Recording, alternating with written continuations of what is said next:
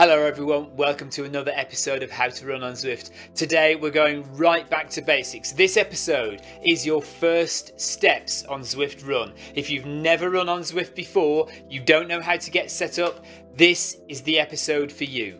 Let's get into it. If you've only just heard about Zwift and you'd like to give it a go, it's actually a lot simpler than people think to get started. You really only need two things, and one of them you already have, your phone. You can use an iPhone like this, or you can use an Android, and the other thing you need is a foot pod. A foot pod is a small device that attaches to your shoe, so you can see one here.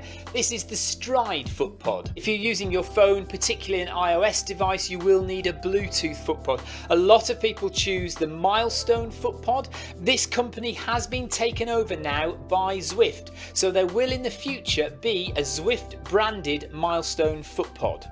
If you want to go crazy, you can add a heart rate monitor. There we are, so that goes around your chest, but that's not essential. You don't even need to own a treadmill. You just go to the gym. As long as the gym has decent Wi-Fi or a decent 3G signal, you should be fine to run on Zwift. That said, if you do have a treadmill, you don't have to have any particular kind of treadmill. Any treadmill will do if you're using a foot pod. Some of the more expensive treadmills will broadcast a Bluetooth signal, so you don't actually need a foot pod, but you're getting into the realms of really expensive treadmills then. So once you've got your foot pod, the next thing to do is to download the Zwift app onto your phone. So this is what it looks like here. This is my iOS device, and I've downloaded the orange Zwift app onto my phone. Next to it you will see a blue app. That is the Zwift companion app. If you want to enter any races, or if you want to look at your statistics, or if you want to follow friends on Zwift, the Zwift companion app is the app that you need. The Zwift Orange app, that is the game itself. So once you've got that app installed on your phone, the next thing to do is to press it and start the game. So here we go. So once the app's loaded, it will give you this screen. Obviously I'm already signed in. If you haven't got a user account, you'll be presented with the option to create one at this stage. And then all we need to do is press that little play button there, and we'll be taken into the game. And then you're presented with the pairing screen. You can see we've got two options here, ride or run. We're concerned with running, so we want to be on the running pairing screen. And we've got some options here that we want to configure. So what we want to do is pair our foot pod with Zwift. So we're going to press run speed. It says tap to pair, and there, look, you can see that my treadmill is connected as a Bluetooth source. So I'm not actually wearing a foot pod. I know that my treadmill connects directly to Zwift. But in your case, if you're wearing a foot pod, you should see your foot pod listed there, and then you go ahead and click OK. So now we know that the foot pod or the treadmill is connected, and it says connected with a little tick there. So you can also see there's a box there for cadence. Now normally cadence would be provided by your foot pod as well. If you don't know what cadence is simply the number of steps you do per minute. And finally, if you're wearing a heart rate monitor, you can also click to pair that as well. Now if this is the very first time that you've ever used Zwift, I recommend that you just click OK and have a go. Start running, start walking on the treadmill, watch your avatar move, we'll show you that in a minute, and just enjoy the experience. But once you've got a little bit of experience using Zwift, you might notice that your foot pod and your treadmill speed don't match. There might be a little bit of a difference there, and so you might want to calibrate your foot pod. And the way we do that is we go to that little spanner icon there. So we click on the spanner, and here we are in the calibration tool. Now the calibration tool allows you to calibrate your foot pod so it matches the speed of your treadmill if you find that the two don't quite match. So you can set your treadmill to run at say 10 kilometers an hour, set the speed in Zwift to 10 kilometers an hour as you see here in the calibration tool, click next, click start, and it will ask you to run for 1 minute at that speed so it can calibrate your foot pod. And that's all there is to it really. And then the next time you run, your foot pod should be slightly more accurate. So then we come to this screen. This is the final screen that you will encounter before you actually get to run. And there are a number of options here. Run type. So one option that you have when you run on Zwift is to do a pre-programmed workout. So let me just show you that screen. So you put your finger on training, click training, And you've got a number of pre-programmed workouts that you can choose from. And you can see the graphic display there shows you what your workout will consist of. So this one here is a workout of 4 times 800 meters, for example. And you can scroll up and down and choose different workouts as you please. But we're not going to do that today. We're going to go right back to this screen. The next thing to choose is your route. Now you can choose miles and miles of road to run on in Zwift. Some of it you will share with cyclists and some of it is run only path. By default, you're dropped onto the run only path, but you can click change. So we click change and look, here are various routes that we can choose from to run. You're presented with a map of the route you're about to run. You can see how long the route is, you can see what the elevation is, although that won't necessarily make a difference. Some people do like to manually alter the incline of their treadmill to match the hills within Zwift. Many other people don't and just run flat. Zwift does not control the incline of your treadmill. If you want to go up or down, you can do it manually, but Zwift will not automatically control it. So back on this start page, there's a number of other things to show you on here. If it's your very first time on Zwift, again, I recommend you just run. Just enjoy the run on your own. You'll see other cyclists and other runners running past you, or you'll pass them, but you'll be essentially running on your own round the course. However, you can join group events, and if you look up on the top right-hand side there, you'll see a group 5K run started already. Join now. There are 5 other runners doing that run. Or you can do a tempo training run starting in 4 hours. There are 4 other people there. You can also see some coloured letters beside that. Often the group runs are split into pace categories. So Group A, Group B, Group C and Group D. All those different pace groups will obviously run at different speeds. So the A group is the fastest group, then you've got the B group which is a little bit slower, the C group which is slower still, and the D group which is even slower than that. And also sometimes those groups do different distances as well. So the A group might do say 10 kilometers, the B group 8 kilometers, the C group might do 6 kilometers and the D group 4 kilometers. But you would all be part of the same group activity. We do have our flagship events, so we have Monday Run Club and we have Wednesday Workout. We also have Run in the Park on Saturday. Those events run at different times during the day depending on what time zone you're in. So if you're in Australia or America or Asia or the UK, anywhere in Europe, there will be different time zones to suit you and to suit your lifestyle. You can also look up the group events in advance. If you go to the Zwift Companion app, remember that blue icon I showed you? That Zwift Companion app will list events coming up in the next few hours and in the next few days, and you can click to join those events well in advance and get a reminder an hour before that event starts, for example. Now below upcoming events there is the course schedule. Now as of 2018 there are currently 4 courses on Zwift, and those courses are divided up across the month. You can't currently choose which course you want. Well, you can with a little Zwift hack. However, officially you can only run on the course that is presented for that day. So the course schedule here is for October, and you can see that London is the blue dot and Innsbruck is the green dot, and we have Richmond, which is the white dot, and the black dot is Watopia. Watopia is the most popular course. It's an island and it's completely virtually imaginary. Some of the routes are based on real world places, but generally it's an imaginary course. So you can run under the water in glass tunnels, or you can run through the middle of a volcano, or through the jungle with Mayan ruins. It gives the Zwift developers a lot of scope for their imagination to run wild, which is why we love the Watopia course. And we are on the Watopia course today. If we jump back into the middle of the screen now, you can see where it says device status, just another indication that your devices are connected, whether you're wearing a foot pod or a heart rate monitor or whatever it might be. And then underneath that you have the option to join another runner. So you might know somebody on Zwift who is currently running, or you might just like to run with somebody. So you can click on the person's name and it will say run with Alberto, as it does here, and then you just click run with Alberto and it will drop you in exactly the place where Alberto is currently running. If you decide you don't want to run with anyone, click the little X and you can then just carry on running on your own. So click run and away we go.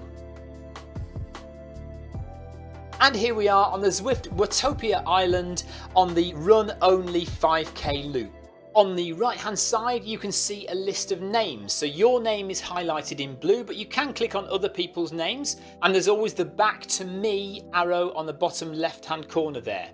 You can also give something called ride-ons. There's a big thumb there that's dropped down onto that chap's head.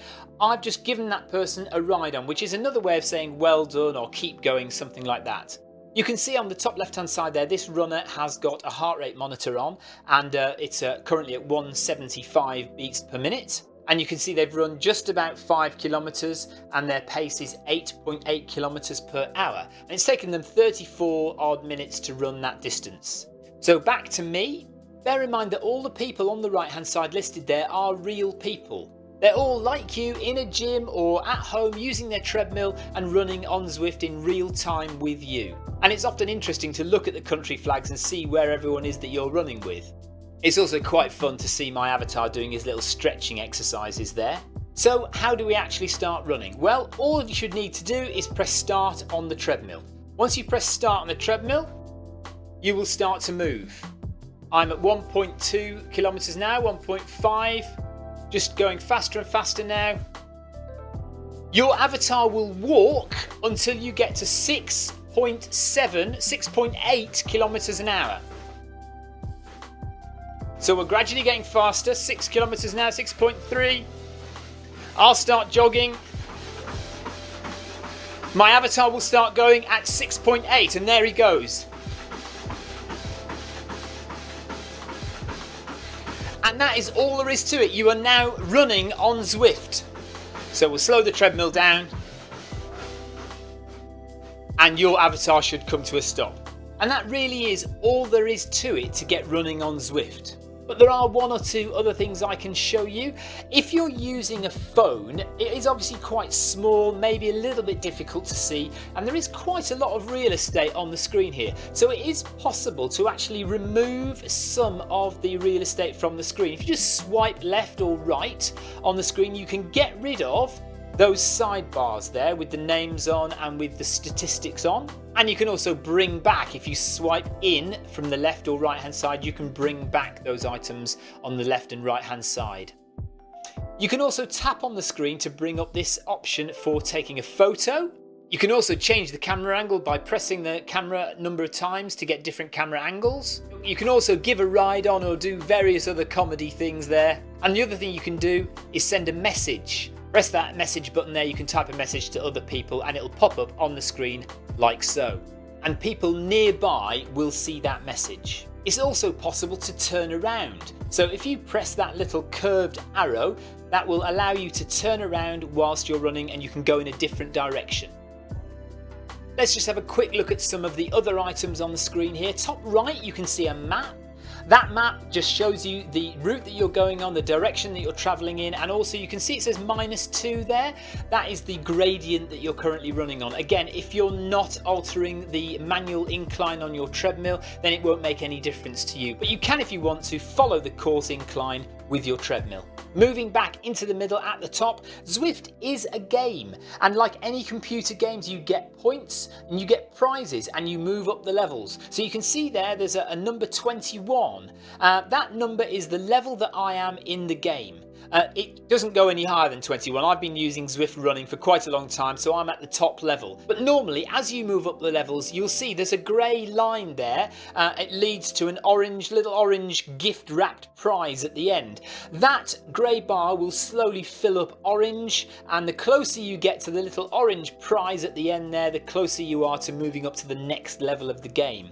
Just above that, you can see distance travelled, you can see time taken, and you can see speed. And then just to the left of that, you can click add a target. Say if you wanted to run for an hour, click add a target, run for 60 minutes, and it will count down the 60 minutes for you. Or if you want to run for 10k, for example, press add a target, press 10k, and it will count down the 10k for you. Further over onto the top left corner, you can see the heart rate box. Now that is currently blue. I'm not wearing a heart rate monitor, so my heart rate is not currently listed there. But the heart rate is divided into zones. So blue is easy, relaxed, slow running. If you work a bit harder, it'll go to green. Harder still, it'll go to yellow, which is zone 3. If you're really working out quite hard, it will go to zone 4, which is the orange zone, and then the red zone at the end there is when you're really going all out. The zeros within those boxes are the time you spend within those heart rate zones. So as you run, you will get numbers in those boxes representing how many minutes you've spent in zone 3 or zone 4, etc. Below that, you've got your kilometre splits. So as you run each kilometre, it will tell you how long it took you to run that kilometre. And then under that, you've got some other metrics as well. You've got the calories that you burned and your average pace for the entire run. And below that, we have the menu button. So let's click that menu button and see what's in there. Okay, so there's a lot to look at here. Just note, top left there, my name, my weight and my height. And there's a little pen icon. If you click that, you can alter, edit your details, change your name, change your weight, whatever you might want to do. And then if we move over to the other side of the screen, you can see some other icons you can press.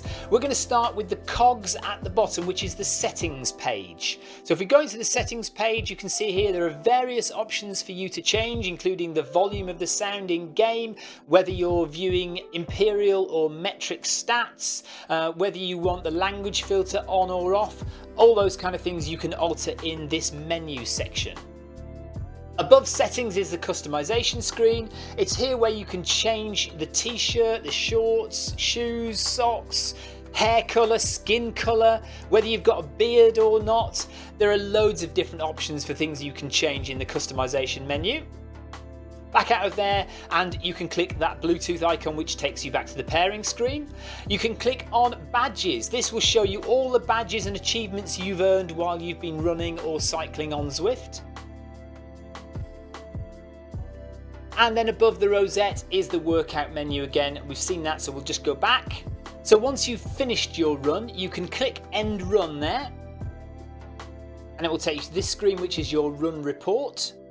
Shows you who you ran with and who gave you a ride on, how far you ran, all the stats that you need there. So once you've clicked OK on the run report, you'll come to this menu, which is the save menu. You can see the name of your run there, Watopia Zwift Run.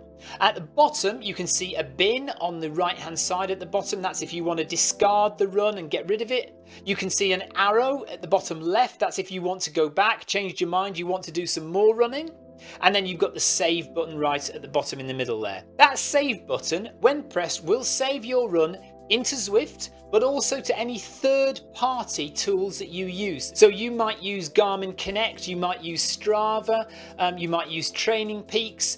You can set up Zwift to transfer your run directly to those third-party tools. Once you click save, you'll be directed back to this screen, which is the start page that we came in on in the first place. And that is it, guys. It's as simple as that. All you have to do then, like any other program on your phone, is just swipe up and off it goes. And we're back to the screen we started with. And that is it. That should be almost everything you need to know about running on Zwift. I hope you've enjoyed it. I know it's been a long one. Thanks for joining me. See you again. Take care. Bye-bye.